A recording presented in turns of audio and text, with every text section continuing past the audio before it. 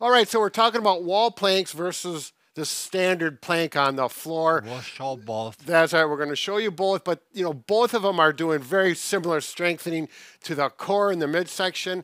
If you have back pain, you definitely want to increase the strength for reasons of where these muscles are located and how they actually attach to the back of the spine. And the wall ones are easier to do. Right. If you have problems getting down on the floor, the wall ones. And no equipment. And no equipment as well. Right. There's some big benefits to doing this.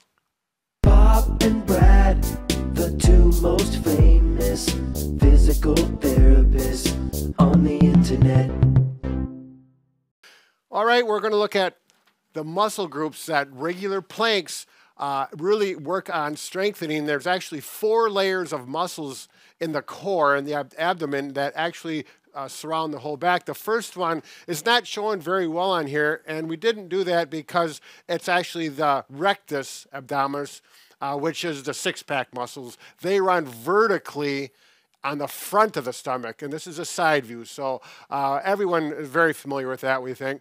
But the ones that are really important are actually the rectus, or not the rectus, the external oblique, where the fibers go at an angle like this across your stomach, and then the internal obliques, which the fibers go like this. So if you put those on top of each other, they crisscross, and they really support the abdomen well. Now, the next group is the transverse abdominis. This is a really particularly important abdominal group that supports the spine. Here's the front of the body.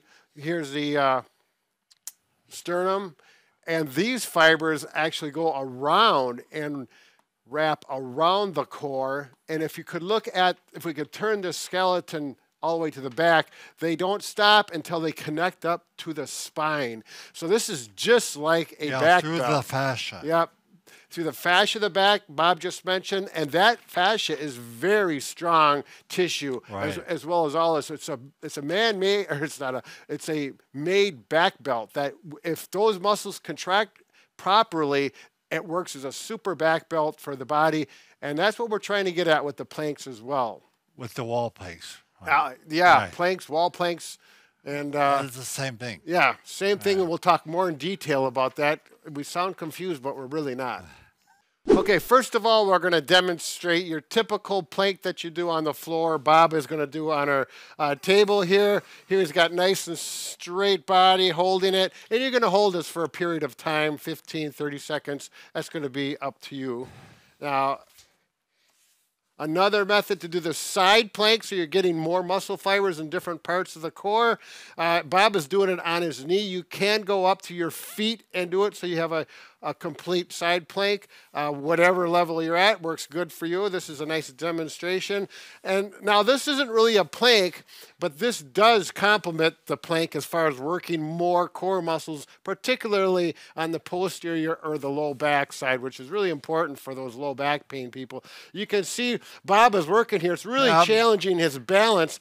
All these muscles are really going to town to maintain his balance, his core. And if you find yourself struggling like this, you know you're doing it right. You're really giving yourself good benefits.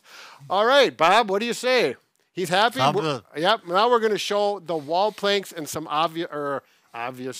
different variations of that. I don't know what's wrong with my mouth today, Bob. You're doing fine, Yeah, Brad. I sound like... You sound like me.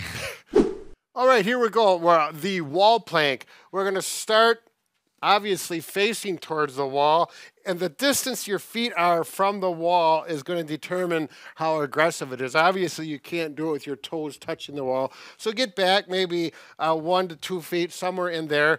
And we're going to tighten up the core, keep our back nice and straight with our body, our head not forward, ears over the shoulders, and forearms just like this. You can do them with your palms like this, but we find that this works better as far as getting those muscles engaged.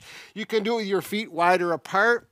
As you get stronger, you can bring your feet closer together. It makes it a little more difficult, works the core muscles a little bit better, and you're just going to hold it here, and you can hold it there for up to 30 seconds if that's too easy.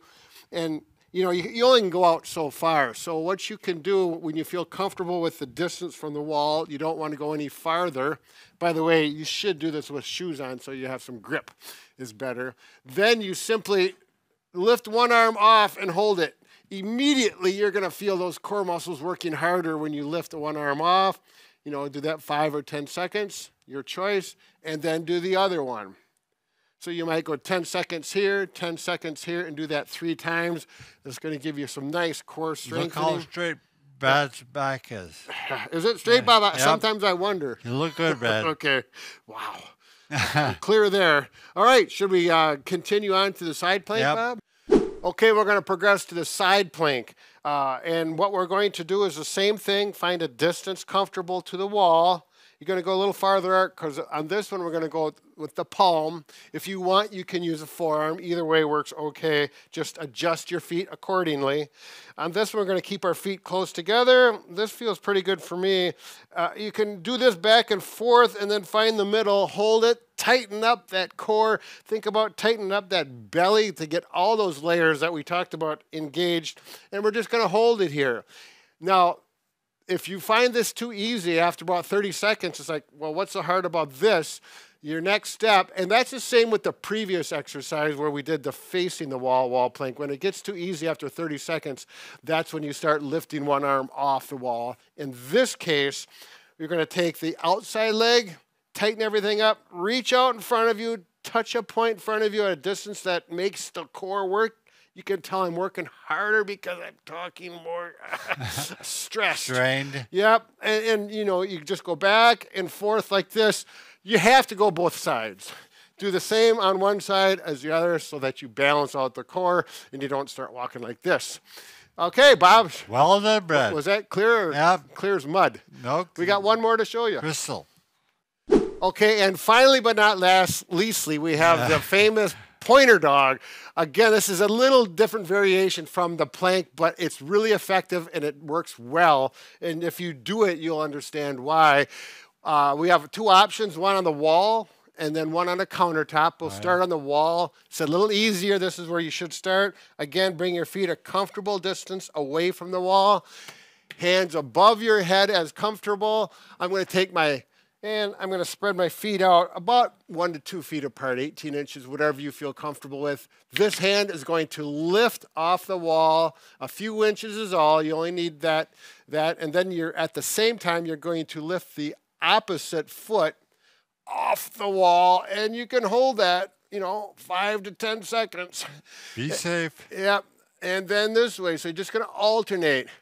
If you haven't done these before, I would only go 1 or 2 seconds. Or start with your legs only. Right, yep. So you can just do this. 1 leg here, 1 leg here. Tighten up the core while you're doing this.